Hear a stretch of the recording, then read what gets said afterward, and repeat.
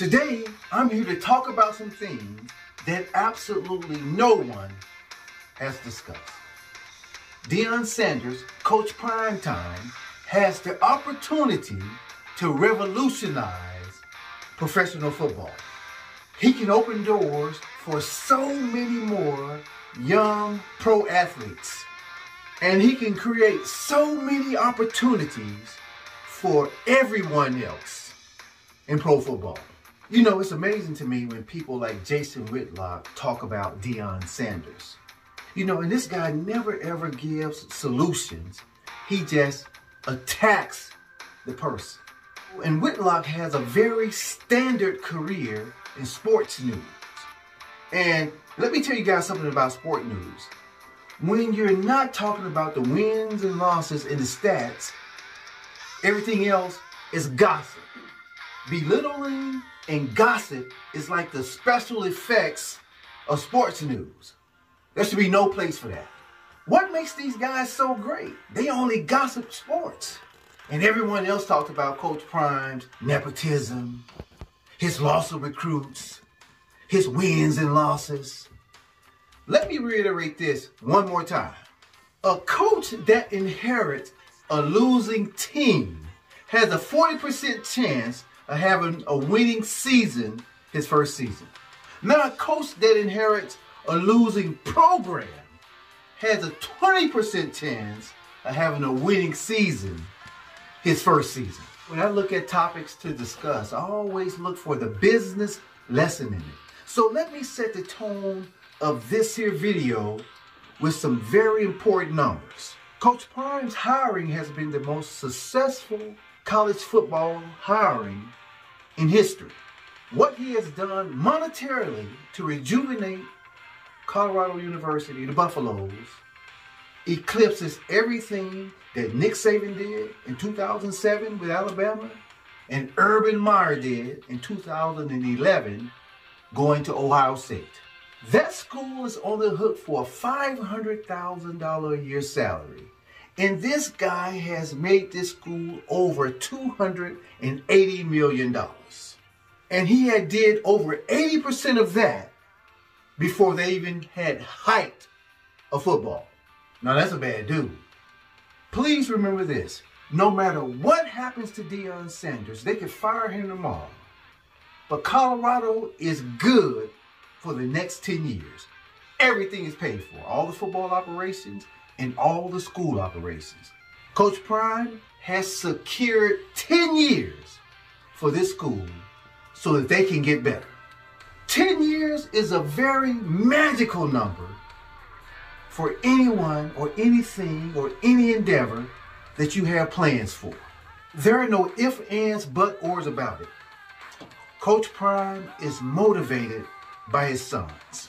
And he wants to coach his sons at the highest level, the pros. Now there is a way that he can do just that. He can get his sons into the pros and coach them. And on his way, he can revolutionize professional football and help a whole lot of other people out. And let me tell you how he can do this. Now this is when the Coach Primetime's marketing strategy comes into play. Let's take a look at the reality of the NFL. And I am not going to hold back. You know, when I was a little boy growing up in Memphis, I remember vividly that we had a pro football team called the Memphis Grizzlies, way before the NBA basketball team, the Grizzlies. And on that team was Rosie Greer, Paul Warfield, Larry Zonka. Danny White was the quarterback. Danny White went on to play for Dallas. Remember when Dwight Clark caught the pass? And Danny White was Dallas's quarterback that game.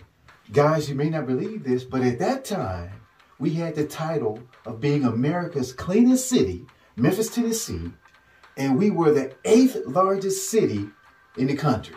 And it seems like just as they got started going good, it was over. The World Football League was done. So after I left Memphis, a new pro league showed up called the USFL. And we were called the Showboats And we had, I think Jim Kelly played there. I think Reggie White, if I'm not mistaken. Trump had a team up in New Jersey, and they signed this real hot running back called Herschel Walker. He was a first big signing of the USFL. And just like that, the USFL was done. Then came the He Hate Me League, the XFL. But just like that, they were done. And guess who's back again? The USFL. And I'm going to tell you guys right now, based on their marketing strategy, they will not make it again. And I just went back about 50 years, and all these leagues have one thing in common. They can't compete with the NFL. The good old NFL. The NFL will hog tie a city and threaten to leave if they don't build a new stadium. And if they don't build that stadium, they will leave. Look at St. Louis, San Diego, Oakland, just to name a few of the recents. The NFL has seemed to have made the football experience only for the rich. Their prices are so high, if a regular American family can get into a game, they can't even afford the popcorn. The NFL is so powerful that they can take the team from the owner. The owner of the Commanders, I think he was forced to sell his team. And look at their life's blood. They have a recycled coaching hiring pool. No new blood. In the NFL, there's so much nepotism and cronyism that they don't even want you in there unless you are directly from their lineage. And do you see their minions on the TV talk gossip shows? They would tell you that you don't deserve to be up there talking football because you're not rich enough, smart enough, and you didn't play the game. They are so bold that you can pay all that money and go to one of their games, and they will force their bullshit political views down your throat. They will even sing another national anthem. And all the aforementioned things they do without anybody's consent, not caring about what anybody else thinks.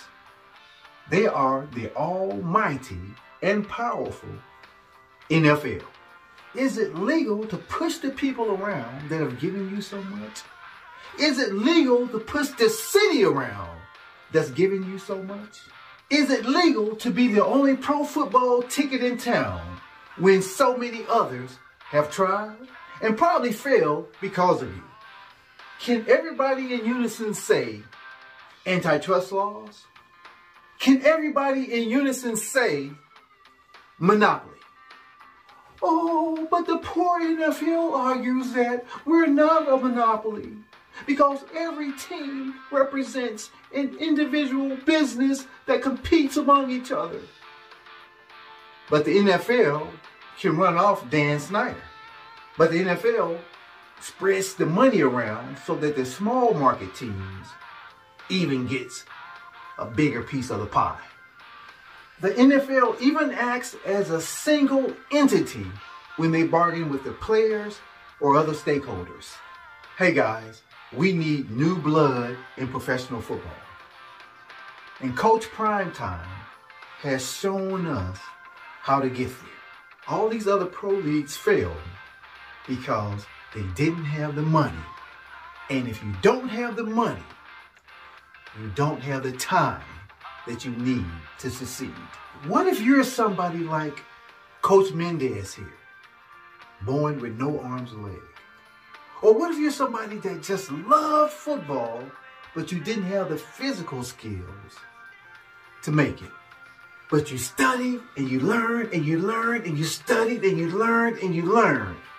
Why shouldn't you have a chance to coach someone? Why should you have a chance to teach and coach at the highest level when you're the best?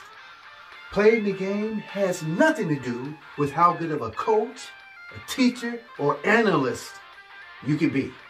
All you need is an open opportunity not a closed one like the NFL has.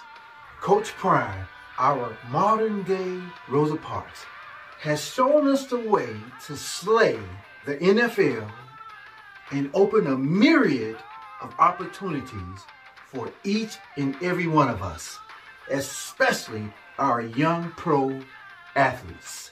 Because he has shown us the way, and the strategy lies in the Coach Prime marketing strategy. The Deion Sanders marketing strategy, number one, the head coach has to be a highly public winner, leader, phenom, and finisher. Number two, he has a long and well-maintained brand. Now, number three is very important. He has the ability to make people immediately invest. Number four, the head coach has to be a media darling. They court the media. They have a well-established following, and they have high charisma and high character to their following. After Coach Primetime breaks winning records at Colorado the next 2 years, he can then take his two boys to the USFL as pros and compete directly with the NFL. Our season will not start after the NFL season. Our season will run concurrently with the NFL season. We will compete with them head to head. Coach Prime will come in to the USFL and secure a team as the head coach. And with his marketing strategy, his hiring alone will secure 10 years worth of operational income for his USFL pro team. Now we have a 16-team league, and this is serious. Coach Prime cannot do it all himself. He can't be the only one with the Midas touch. Now we need 15 more coaches that can come in and, just like Coach Prime, secure at least 10 years of operational income. Now this is a very exclusive group. Now this is the fun part. Now let me throw some names at you guys that can generate the same buzz and fanfare as Coach Prime, and also generate the same monetary investment as Coach Prime. My first head coach is Coach Prime. Now we're going to keep him in Colorado somewhere, or we're going to take him back to where it all started, Atlanta. And my second head coach would be the great Tom Brady. We're going to throw him right up in New England, where he made his greatness happen. Ooh, and my third head coach is a great one, Barack Obama. We're going to take Coach Obama and put him in St. Louis.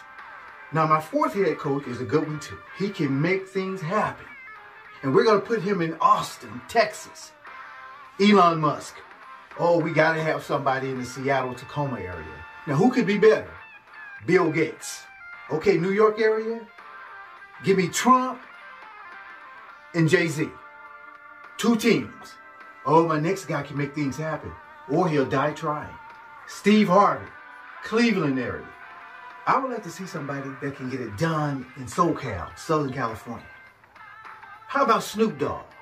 He has a strong football background. And we'll also need somebody in NorCal. How about Schwarzenegger? Let's just say in the Michigan area, we'll put 2 people together, head coach and assistant. Let's say Eminem and Kid Rock. Now I have one more name, and I need 16 total. That's where I need you guys to come and help me out and let me know how you would do it. But for my last coach, this will be a money maker. My last head coach will bring in a legion of new fans, and they will be unpredictable. And my last coach is Taylor Swift. And no matter how you want to look at it, Taylor Swift, she does have football in her. You guys might be saying that I'm making a mockery of pro football, but this is nothing new. If you look at any publicly traded company on the stock market, they do this every day. They get a guy in there that's with Kraft. Next thing you know, he's with GM. Next thing you know, he's selling weed at some cannabis company. They bring these CEOs in to sell stock. With Coach Prime's marketing strategy, we can bust the NFL up and give pro football back to the people.